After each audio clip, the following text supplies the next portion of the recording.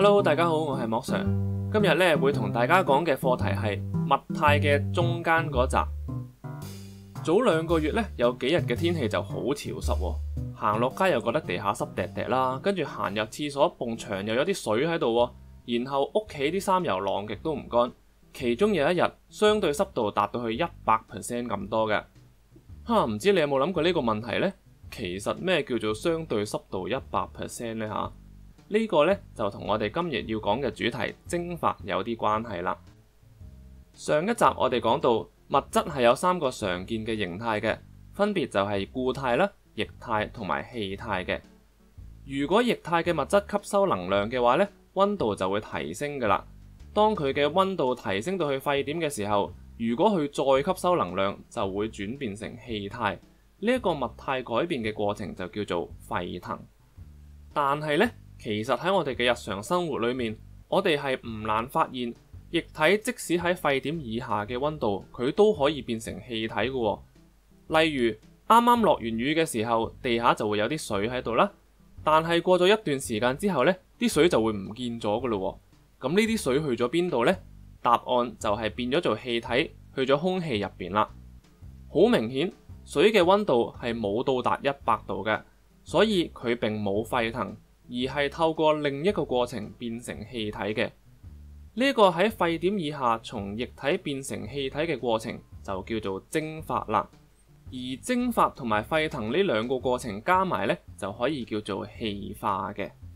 咁你可能會諗，如果蒸發係唔需要個液體到達沸點都可以發生，咁佢會唔會需要滿足啲咩其他條件先至發生嘅呢？答案係唔需要㗎。只要有液體，而個液體周圍有空間，咁佢嘅表面就會蒸發變成氣體㗎啦。液體蒸發嘅時候同沸騰嘅情況一樣，係會吸收潛熱嘅，咁就造成一個對我哋非常之有用嘅效應，就係蒸發嘅冷卻效應啦。如果你有讀生物科嘅話呢，咁你就會知道人嘅身體係需要維持喺37度左右先至可以正常運作嘅。如果你個身體變成42度嘅話呢，咁你係會死噶。當夏天真係好熱，而你又要上體育堂嗰陣時呢，為咗令你唔好熱死，你嘅身體就會做一件事，嗰件事就係流汗。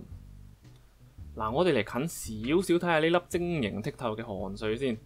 汗水係暴露喺空氣裡面嘅液體嚟嘅，換句說話講，佢周圍就有空間可以俾佢蒸發啦。當汗水蒸發嗰陣時呢，就會吸收潛熱嘅，咁即係點呢？即係佢會從你嘅身體吸收能量之後變成氣體離開，咁呢，你嘅身體就會變凍噶啦。呢個就係蒸發嘅冷卻效應啦。流汗係一個非常之有效嘅散熱方法嚟嘅。當你跑咗20個籃球場圈啦，即係1750米左右，咁你消耗咗嘅能量就大約係90個千卡，即係3780000個 J。咁呢係會令你嘅體溫提高大約2.1度，變成39.1度，咁就即係等於發高燒噶啦。但係呢，唔使擔心，水嘅氣化比潛熱係好高嘅。你只需要令到0.167 kg 嘅水蒸發，即係大約167個毫升左右，咁呢，你就可以攞走呢啲能量噶啦。流完汗之後呢，你揾個朋友同你分一罐寶礦力飲咗佢，就已經補翻晒啲水噶啦。咁我哋總結一下咯。蒸發嘅冷卻效應係啲咩嚟嘅呢？就係如果一個物體嘅表面有啲液體，即係例如你嘅皮膚表面有啲汗喺度啦，咁呢啲液體喺蒸發嘅時候就會吸收潛熱，令到嗰個物體變凍嘅。呢個就係點解你游完水上水嗰陣時會覺得特別凍嘅原因啦。咁係因為你身上面嘅水蒸發嗰陣時會吸收潛熱，令到能量從你身上面流失嘅。蒸發嗰陣吸收嘅潛熱同沸騰嗰陣吸收嘅潛熱一樣，都係可以用 Q 等於 mLV 計出嚟嘅。既然液體可以隨時蒸發變成氣體，咁液體咪越嚟越少咯。呢個世界就好公平嘅，液體可以隨時蒸發變成氣體，調翻轉氣體都可以隨時凝結變成液體嘅。如果你攞個水樽喺裡面裝少少水，冚埋個蓋，然後擺喺度唔理佢呢，咁過一段時間之後，你就會發現個樽嘅內壁入邊呢會有一啲小水點嘅喎。咁呢啲小水點係點嚟嘅呢？非常簡單，樽裡面嘅水不斷咁樣蒸發，過咗一段時間之後呢，個樽入邊就充滿咗水蒸氣啦。呢啲水蒸氣可以隨時凝結，有啲就喺水嘅表面凝結，跟住翻入去啲水度啦。而有啲就喺個樽嘅內壁凝結成呢啲小水點啦。去到呢度，我就可以話俾你聽乜嘢叫做相對濕度啦。你可以想像下，當個樽入邊仲未有水蒸氣嗰陣時呢，就淨係得蒸發冇凝結㗎。而水開始咗蒸發之後呢，樽裡面嘅水蒸氣就越嚟越多。於是除咗有水蒸發變成水蒸氣，亦都有水蒸氣凝結變返做水，有來有往嘅。樽裡面嘅水蒸氣越多，凝結率就會越高。當水蒸氣多到某個程度嘅時候呢，凝結率等於蒸發率，呢兩個過程互相平衡，咁呢水蒸氣就唔會再增加㗎啦。去到呢個時候，我哋就可以話樽裡面嘅水蒸氣已經飽和咗啦。換另一個講法，就係話樽裡面嘅相對濕度已經到達咗 100%。原來相對濕度話俾我哋聽嘅係空氣入邊有幾多水蒸氣，相對濕度越高，就表示空氣裡面嘅水蒸氣濃度越高。咁呢，你就明白點解喺濕度高嘅日子，如果你行入廁所會見到埲牆有啲水喺度，同埋啲衫點解晾極都唔乾啦。咁係因為水蒸氣不停咁樣喺牆上面同埋衫上面凝結，令到上面硬係有啲水喺度㗎。咁亦都解釋咗點解濕度高嗰陣時做運動感覺會好似特別熱咁啦。咁係因為如果濕度好高嘅話，雖然你流汗嗰陣時啲汗水會蒸發，但係呢亦都有好多水蒸氣凝結喺你嘅身上面，就抵消咗一部分汗水蒸發嘅效果，於是就令到蒸發嘅冷卻效應減弱咗啦。咁我喺度都特別提一提啦，液體蒸發嗰陣時會吸收潛熱，令啲嘢變凍。調翻轉，氣體凝結嘅時候都會釋放潛熱，令啲嘢變熱嘅。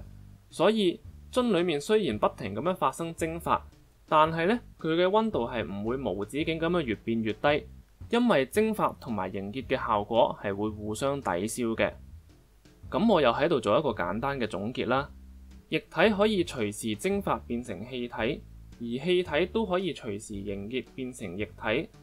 液體蒸發嗰陣時會吸收潛熱，氣體凝結嗰陣時就會釋放潛熱。總之呢兩個過程就所有嘢都係相反㗎啦。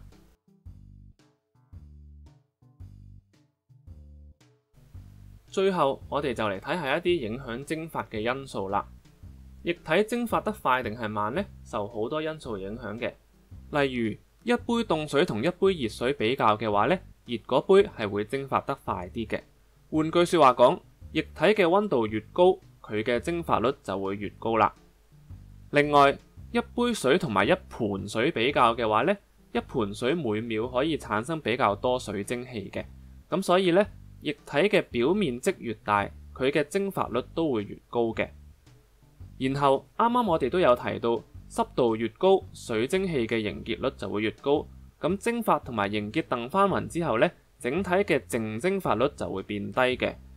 如果蒸發嘅液體唔係水嘅話呢，咁我哋就唔會用濕度呢個名嘅，而係改為叫做氣體嘅濃度，亦即係話呢，氣體嘅濃度越高，淨蒸發率就會越低。最後，氣流亦都對淨蒸發率係有啲影響嘅。就好似你啱啱游完水嘅時候，如果有一陣風吹過呢，嗰一下你會覺得特別凍嘅。咁係因為如果有風嘅話，當水啱啱蒸發完變成水蒸氣，就會俾風吹走，咁樣就會令到濕度增加得比較慢，變相就令淨蒸發率增加啦。咁大致上呢，呢啲就係影響蒸發率嘅因素啦。好啦，咁去到呢度，蒸發呢個課題都差唔多講完咯。咁我都鼓勵你嘗試運用呢啲知識去分析你喺生活裏面觀察到嘅蒸發現象，同埋同你嘅同學討論啦。下一集就係呢一課嘅最後一集咯。我哋會再一次入翻去微觀視覺裏面，睇下粒子理論點樣解釋唔同物態嘅特性同埋佢哋嘅互相轉換嘅。咁就到時見啦，拜拜。